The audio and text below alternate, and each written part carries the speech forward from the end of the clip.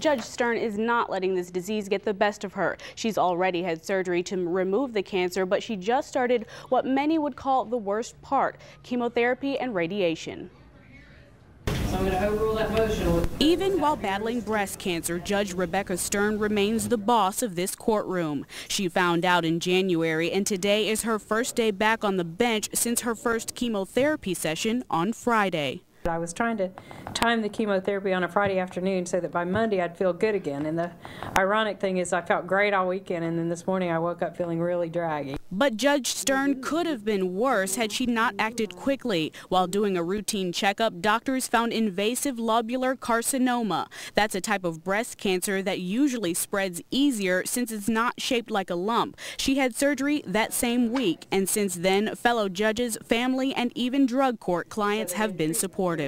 You immediately start thinking what could happen the worst, you know, and what can I do to make sure everything's taken care of. My philosophy has always been to live like it's your last day. And so I'm pleased, you know, that most of my life I've done the things I've wanted to do. Over the next 9 weeks, she'll go through 3 chemotherapy sessions. After that, there's 7 weeks of radiation, and Stern expects to lose most of her hair.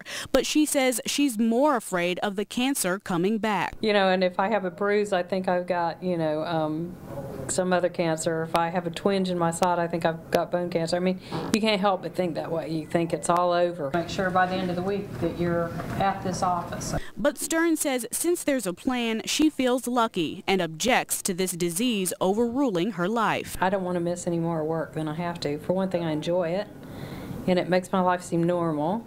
But also I have a huge docket to take care of, and a lot of people, you know, that are waiting for cases to be heard, so I feel somewhat of an obligation, if I can do it, to be here.